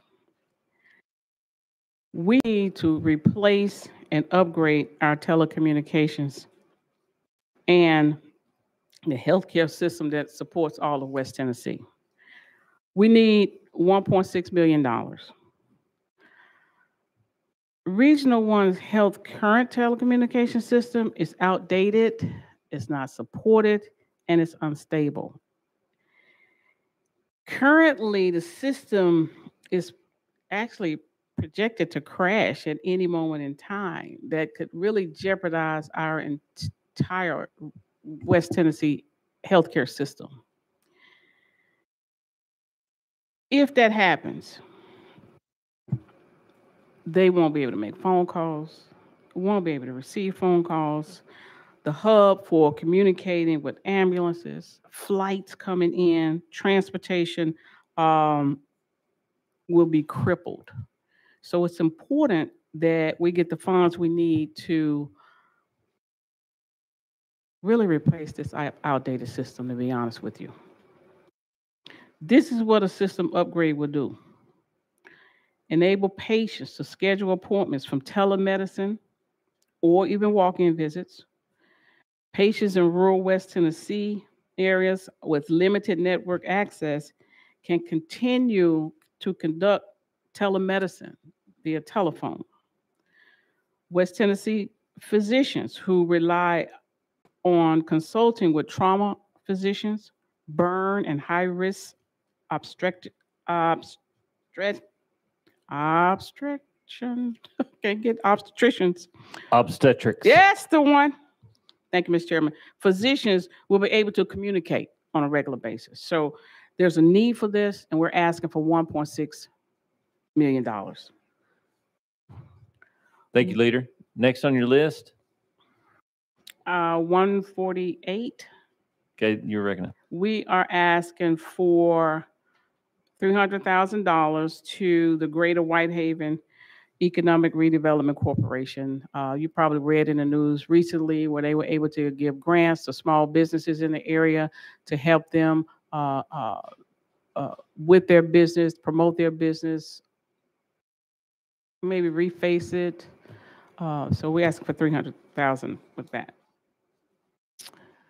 You're Mr. Chairman and members, item 149. Man, this is an opportunity of a lifetime here. This is an appropriation that will go to help fund a state-of-the-art facility that teaches and educate our children and have fun while they're doing it. I think we need to think differently about how we reach our kids. And this program is called the VOZone. And within the VOZone, vocational zone, man, the kids are learning. They're learning economics and finance, security, services, robotics, culinary arts, international diplomacy, broadcasting. And they're learning it at the facility where we'll have the schools rotate the kids in. But once they learn it, they take it back to their communities and teach other kids about everything they're learning. So I think it's a great way for us to revolutionize how we are educating, training our kids, and allowing them to have fun at the same time. Thank you, Leader. Representative Shaw, you had a comment on this. Thank you, Mr. I Chairman. did, Mr. Chairman. Thank you. I had an opportunity. The program was presented to me the other day, and I just want to say it's new technology. It's putting lesson plans in a game, and that's been tried, and that works for a lot of kids who don't do very well by reading their books, but they can play games and get their lessons, Mr. Chairman. It's really a fantastic program. And I think we all ought to see that. It's something very special, and it's for workforce. Thank you, Representative Shaw. Leader Camper, you're recognized. You're standing on second, headed home. Okay, I'm on As far as- second, headed home. Yeah, All right. that means you're about halfway done. With, I am. your- I just get excited talking about that one. yeah, you do. And it has a rich history. It Yes. started out at the Kroc Center, if you're familiar, in Memphis. Yeah. And Well, your time has ran out on that one. Time The done next ran one out. is Mr. House Chairman. Appropriations Amendment 150, I think is the next one. I think this has to do with having some residency before you can run for office. This one actually has to do with creative arts for veterans and service members and their families. We're asking for $2.2 million. The program is called Carpetbag Theater. It's in Knoxville. Thank you. You're recognized on the next one. Thank you, House Mr. Appropriation Chairman. 142. This one deals with autism. It's Advocates for Autism. It's an organization for autism awareness and services statewide. I'll make two quick points. One, currently they're providing collegiate chapters in University of Tennessee, Knoxville, Austin Peay, and University of Memphis. And this will go to help with the seed money to start a chapter at Tennessee State University. They're also planning a 5K run to raise funds and continue their autism work, advocacy work. Thank you, Leader Camper. The next Thank you, Mr. Chairman. 145, I think. Item 145 is $1 million. We're trying to help prepare businesses as we get ready for Blue Oval City and what that's going to bring to our state. There's some technical support, some opportunities to help get business prepared for the wonderful opportunities created by Blue Oval City. You, Leader. The next one, 144, NAMI. Thank you, Mr. Chairman. NAMI is asking for $150,000 non-recurring to be used to fund the police mental health collaboration planning guide. Thank you. And finally, I think you have House Appropriation 143. This is Film Commission. I do, Mr. Chairman. Thank you. And I'll try to be brief on this one, but I love what we're doing here. So, you know, how our incentives used to work. And oftentimes the incentive dollars for these big productions, they have to bring the people in that had the talent and skills. Once we changed how we incentivized, we have an opportunity now to where we can have apprentices to learn these skills so that they can be employed on these sets. We need to create a pipeline here in the state of Tennessee to fully take advantage of all of the film, TV industry, incentives that we've created for them coming here, but we can develop the workforce. And that's what this money will go to do. It'll fully fund 50 apprenticeships. Thank you. And thank you, Mr. Chairman. Yeah. Any other questions for Leader Camper? She has completed her work. Seeing none, we're going to go to Chairman Rudd, who's in the room, and then we're going to come to the members of the committee after that. Where is Representative Grills? If you want to come on up and grab a seat. I'm sorry I didn't see you at the back. I know you've been here for a while, but you go ahead. Go ahead, Chairman Rudd. You're right there. Representative Grills, you can get right there. Chairman Rudd, you're recognized. For the members, his appropriations are on page 8. Number 15.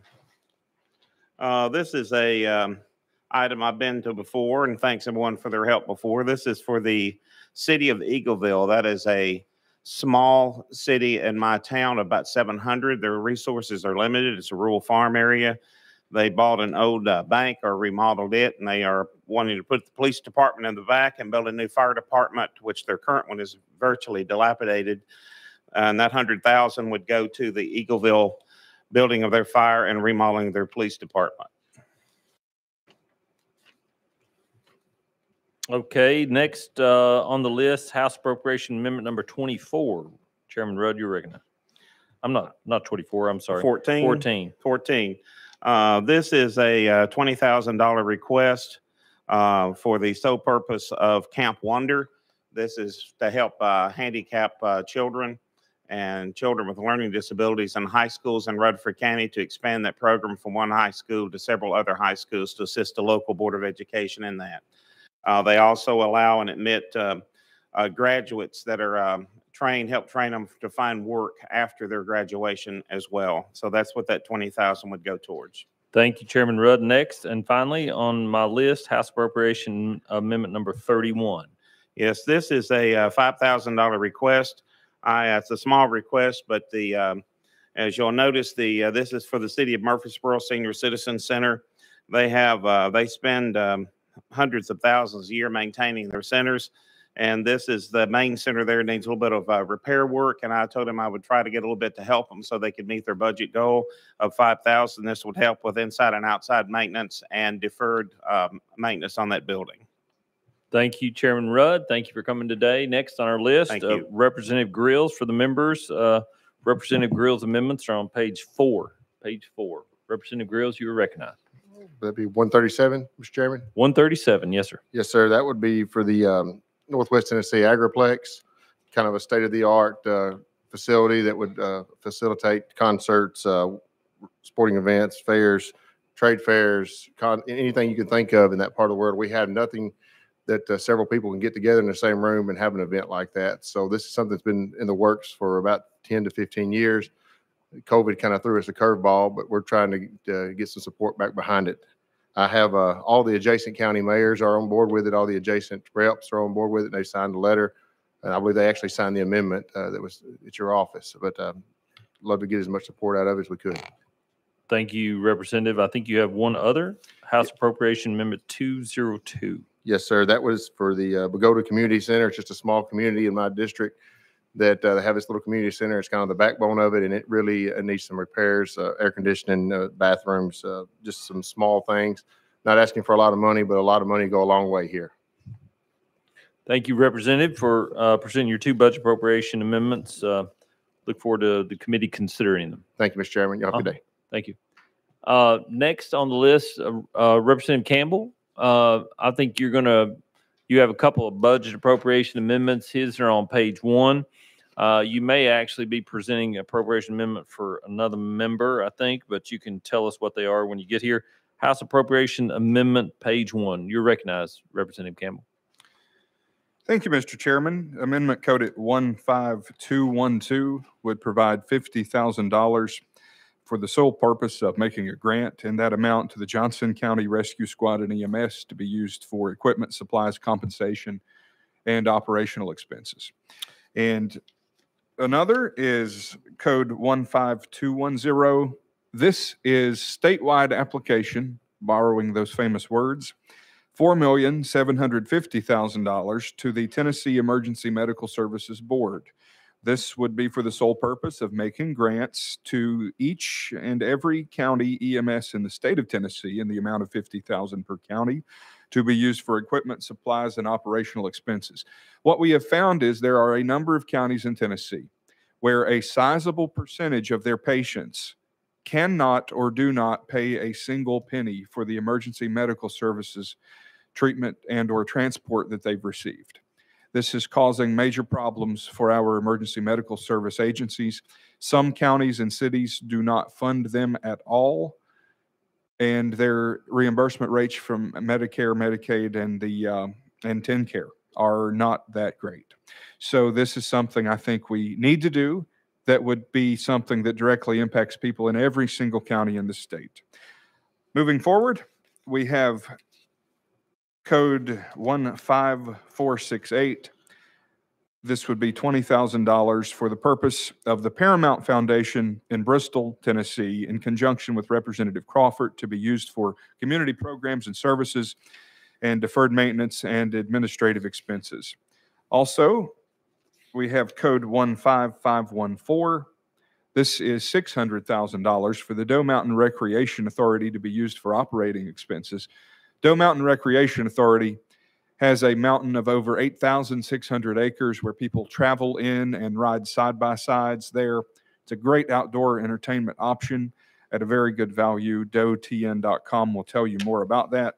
And lastly, the Johnson County Senior Center with 15679 is requesting $20,000 for the purpose of a classroom expansion at the Johnson County Senior Center, and they do a tremendous amount of work there with their current resources, and this would help them very much. Thank you, Mr. Chairman. Thank you, Representative Campbell.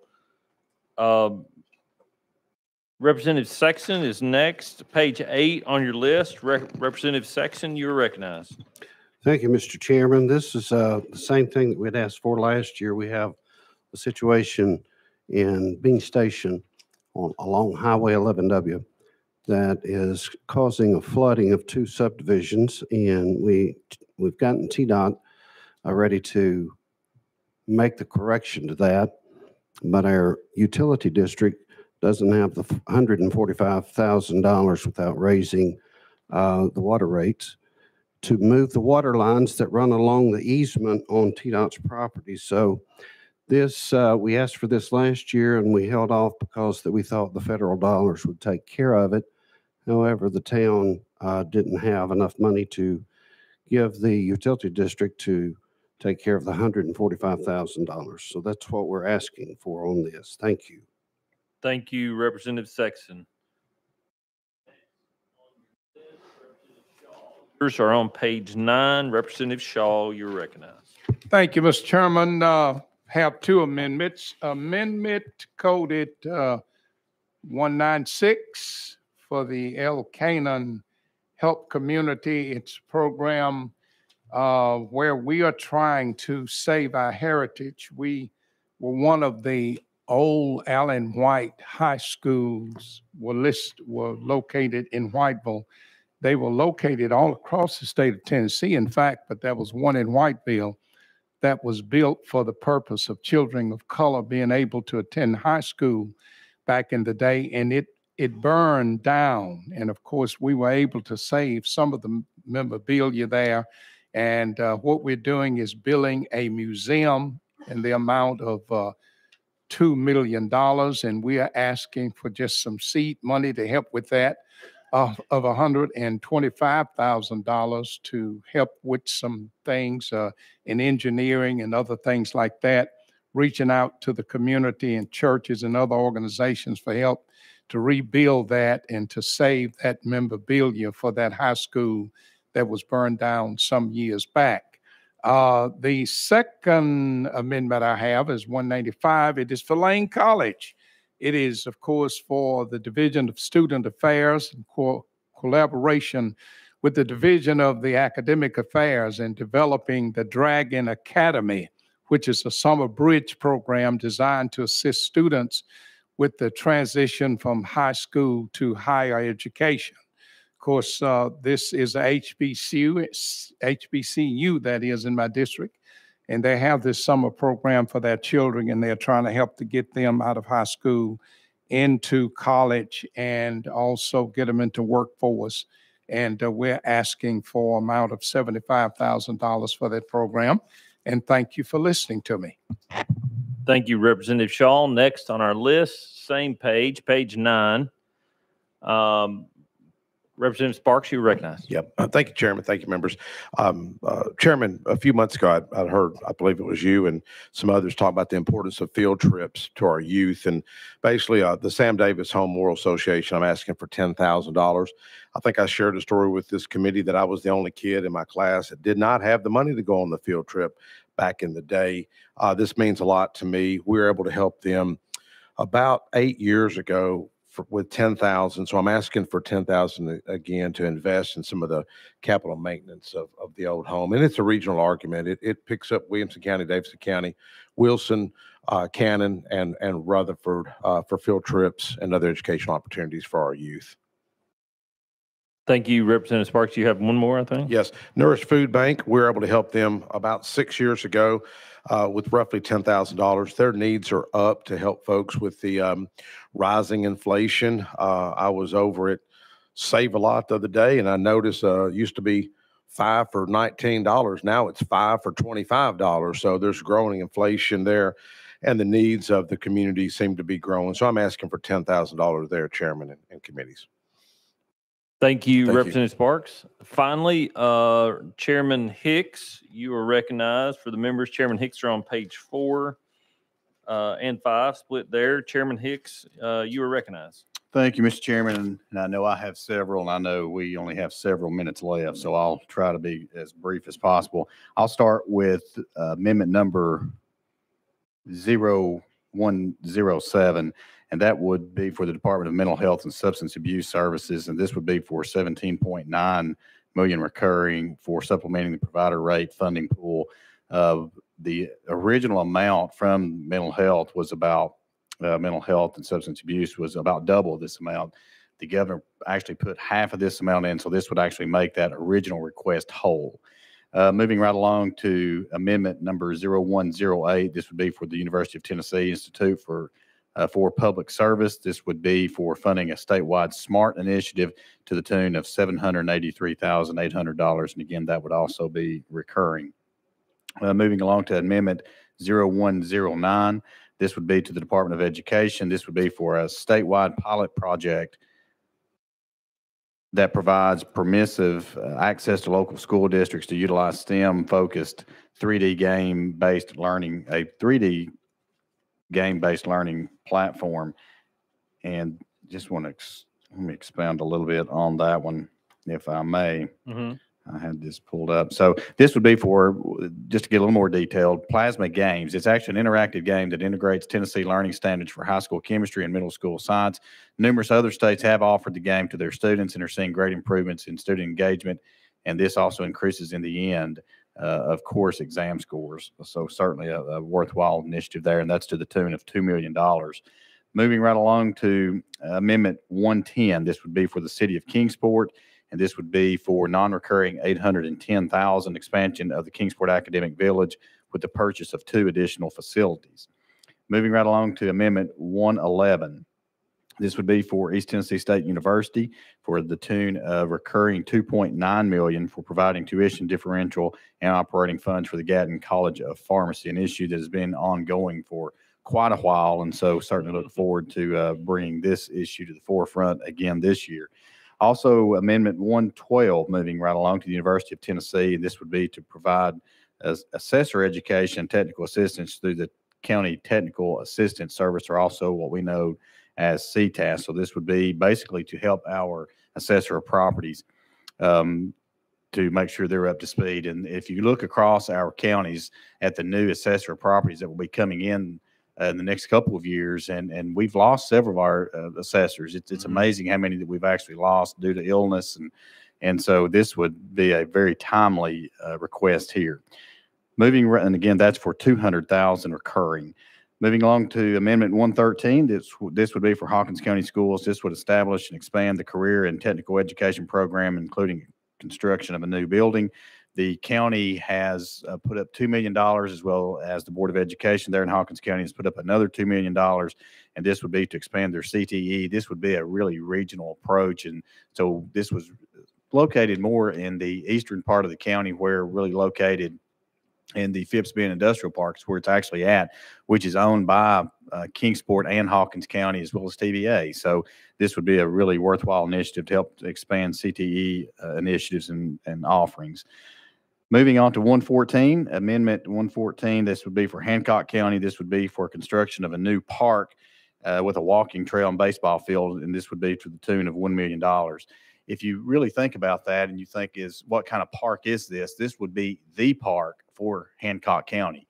It's amazing that in our 95 counties, how that we do not really have a park in Hancock County. We have one that's very small on the side of the road, and I'm just going to be honest with you, I think that's sad. And so I'm offering this, and I hope that we can get those folks over there. They certainly deserve this, and not only them, but the children over there do as well. So certainly look forward to bringing forth this, and this is a $1 million ask, non-recurring.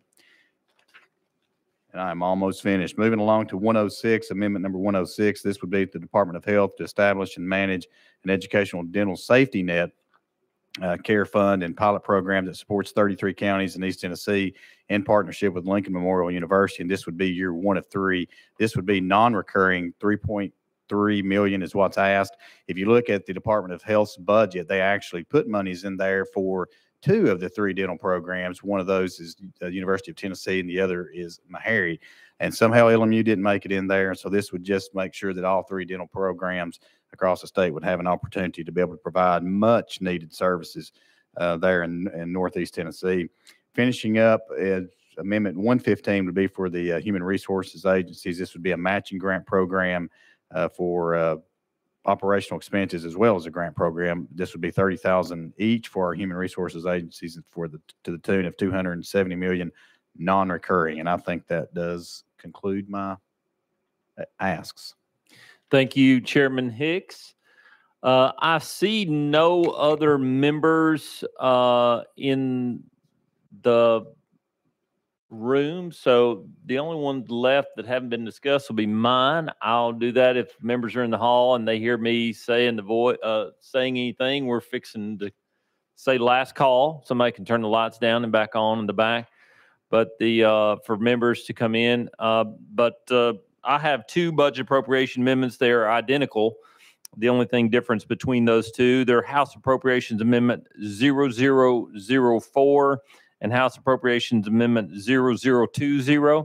One is for recurring dollars. The other is for non-recurring dollars. The previous governor and this governor have put money in the past as it relates to Save the Children. This money for the Save the Children Foundation goes to their after-school and in-home literacy programs. As the members know, during COVID, there was a lot of challenges as it related to our children.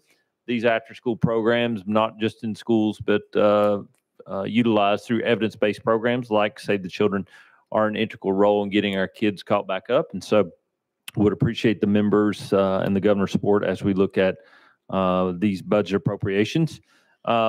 Seeing no other members enter the room, want to appreciate the committee for their attentiveness today as we went through a plethora of these budget appropriation amendments.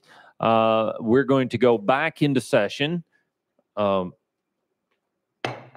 So that we're now back in session, members. It is anticipated that this committee may not have to meet again, but we are going to adjourn at the call of the chair in case that we do have to come back as it relates to appropriation amendments. As you know, the governor's office is releasing tomorrow the appropriation amendment as it relates to the additional initiatives that the governor's and the administration is putting forth. And so this committee and Chairman Hicks and Chairman Hazelwood, Chairman Baum look forward to going through the data over the next several days to find out what would be a good fit between the administration and the House and Senate chambers. Any members have any personal orders before we adjourn? Seeing none, House Appropriations Amendment Appropriations Subcommittee is now adjourned at the call of the chair. Thank you.